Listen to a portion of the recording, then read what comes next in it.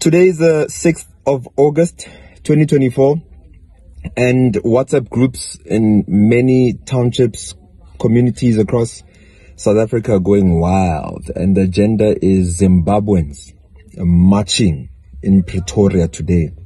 And people are calling me, Lux, what do we do? Can we just put aside differences? And these people are mad. They can't be marching here. What do you think? Let me tell you what I think. And these are my thoughts. I don't care who buys it, who doesn't buy it. It's not for sale. It's just my opinion.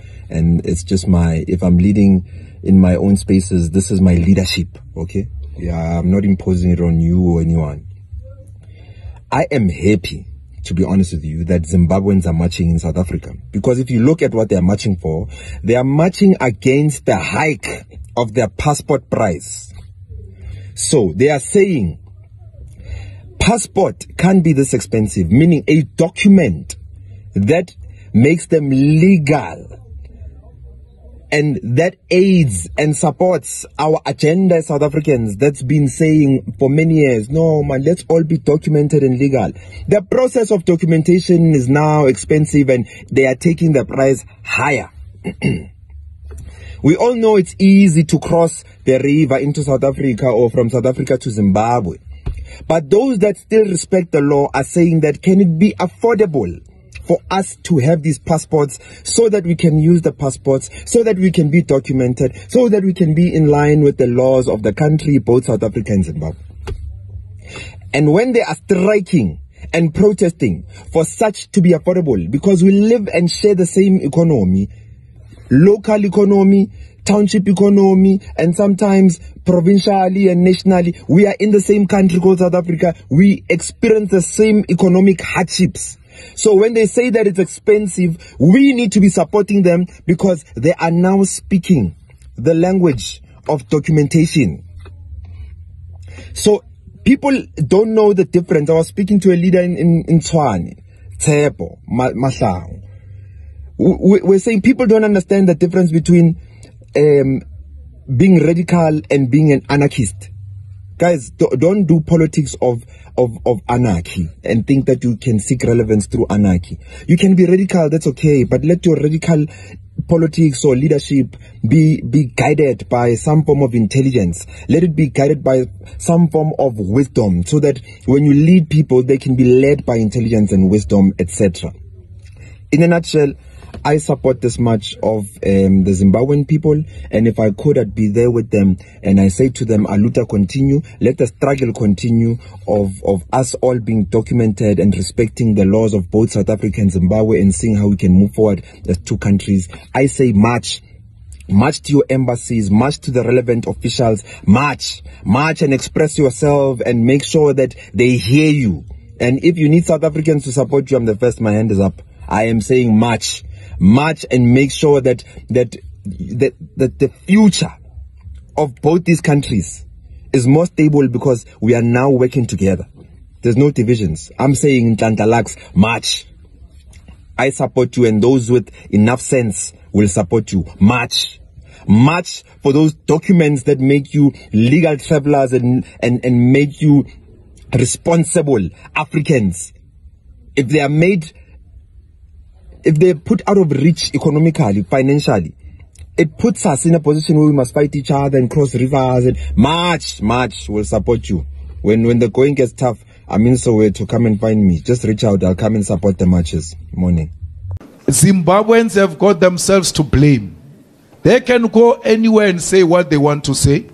They are part of us, they are part of Africa. But the problem of Zimbabwe can only be solved by the people of Zimbabwe.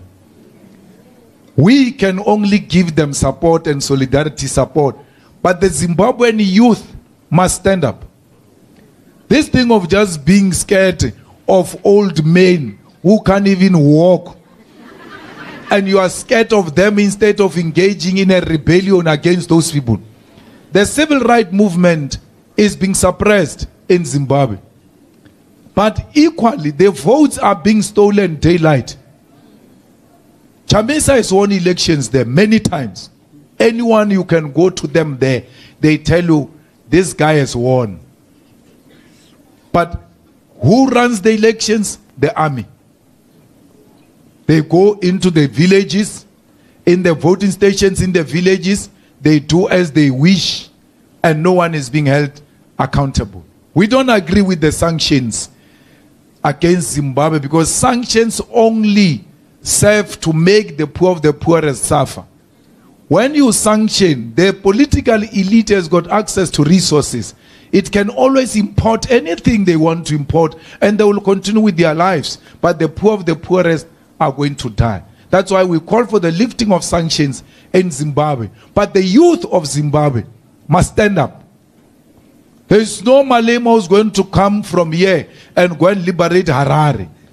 Harare has to stand up for Malema to go there and say, I'm now putting my body on the picket lines in support of the people of Zimbabwe.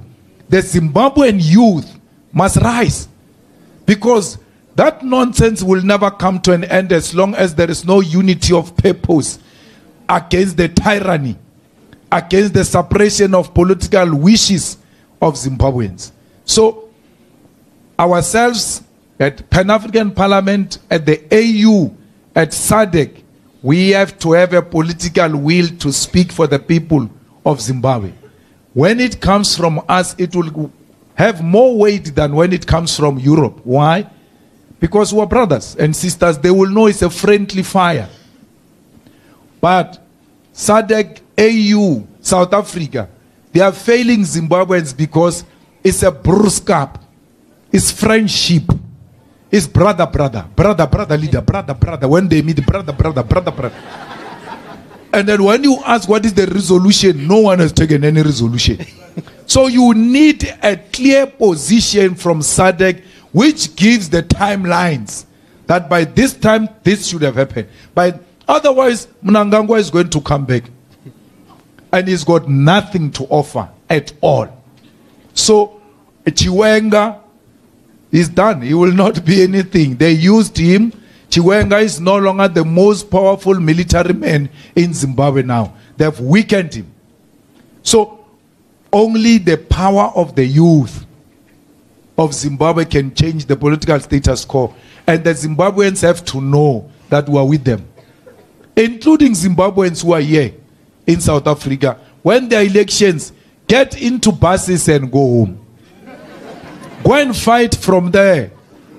Because the humiliation that you are being subjected to here in South Africa is if you don't have your own homes. It's high time that you take it upon yourself and organize yourselves. EFF is there. We can even sponsor buses. Ora, go and vote. If you are here to study, you can come back, study, no problem, but go and vote.